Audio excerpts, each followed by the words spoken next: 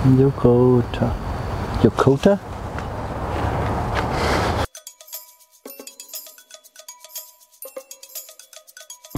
Hey guys, Johnny Nerd out here. Got another custom e-bike build for you. This one, you could already tell, it's interesting. I want to go over what this bike is, what this thing is, what all these things are. If you're new to this channel, I'm Johnny Nerd Out. I take normal bikes and I convert them into high-powered, super fun, way better value e-bikes than you could buy at the store or online. So if you like this stuff, consider liking it, consider subscribing, check out my other videos. Let's get right into this. This is an older bike. This guy's had this bike for probably 30 years now. He said this was his burner bike, which that's a, you know, take it down to Burning Man and, you know, let your freak flag fly. No judging. But this is a cool bike. I love Xtracycle. This is the Freeradical. First of all, if you guys know me, I love cargo bikes. I just love that it adds capability to any bike. Look at these pannier bags here. This is a grocery hauler. So this is the Xtracycle Freeradical, and it just turns any bike into a cargo bike. It attaches here.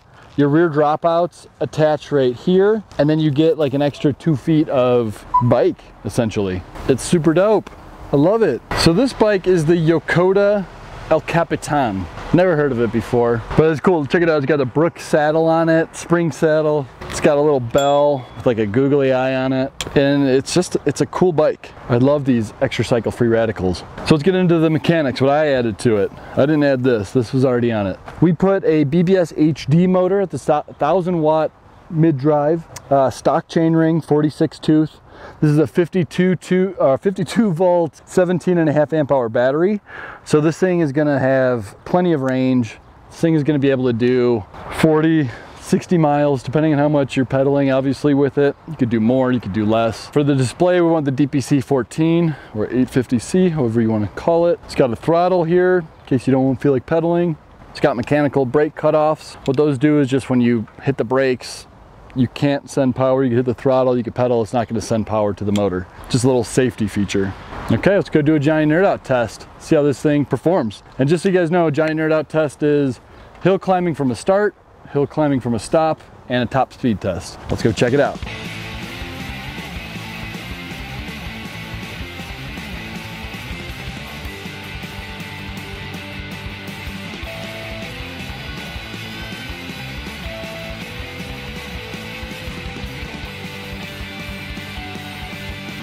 So yeah, overall, I really love this bike. I love the Xtracycle Freeradical edition, turning a bike into a cargo bike.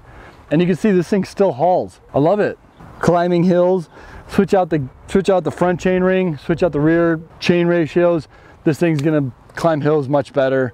It's gonna have a much higher top speed, however you want. It's totally customizable with a mid-drive. You know, this is like a 30-year-old bike. I love it. You know, this bike's been to Burning Man. This bike has got a story behind it. And now that it's electrified, it's got probably another 30 years ahead of it. I love it. Instead of going out and buying another bike, we're reusing this, repurposing it, and giving it another 30 years of life. I just really love the idea of using something old, turning it into something way better than what you could buy, brand new even. We're not like using all those materials to buy new stuff, ship new stuff, buy new stuff, wasting money. You know, this bike I think costs around 1,600 bucks for him, for something that you cannot touch.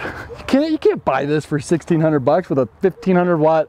This thing puts out 1,700 watts peak, mid-drive, with a almost 1,000 watt hour battery. You can't touch that pre-buying. You could maybe buy a hub motor with a 750 watt motor and like a 700 watt hour battery, maybe, but the value is just, forget about it. I'm starting to go on a rant. This definitely is the future though. If anyone tells you otherwise, they're trying to sell you snake oil or make a quick buck. So, all right, later guys, thanks.